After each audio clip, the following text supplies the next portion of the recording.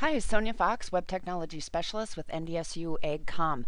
Wanted to show you some tips and tricks to getting around on the web a little more quickly than you might be. In working with people, I'm noticing that some people are putting in a full, formally structured URL for pages they want to get to. So for instance, they have to type in www.ag.ndsu.edu /extension. So that's a lot of information to type in, and you're assuming you're not going to have any typos, and you're assuming that you know the website that you're going to. In this case, I'm pretty sure we all know this website by heart.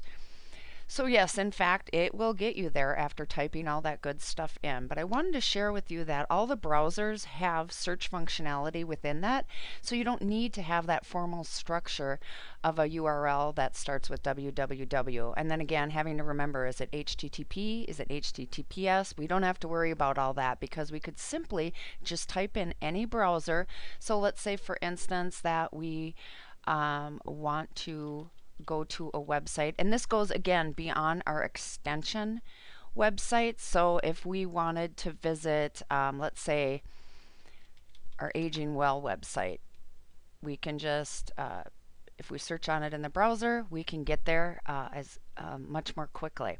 Another thing I see people doing that might cause a little extra clicks is that they're going to the NDSU website to access some of our extension pages. So at the bottom of the NDSU website, you may be aware that at the there's this alphabetical category.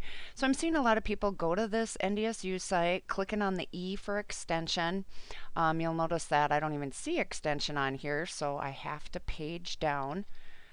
Yes, in fact, it is here, but that's just a little extra typing and scrolling to get to the extension service. So when another site that people are visiting from the NDSU website is they tend to access their webmail from here. So yes, you can in fact do that, but it's just an extra step having to go out to that NDSU website.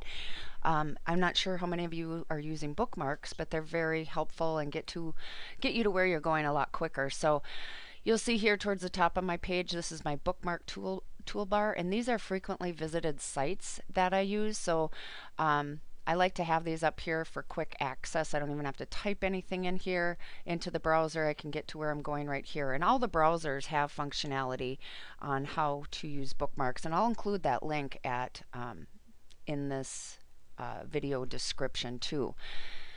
So wanted to mention too, also with mobile devices, it's possible to add a web shortcut to your mobile device.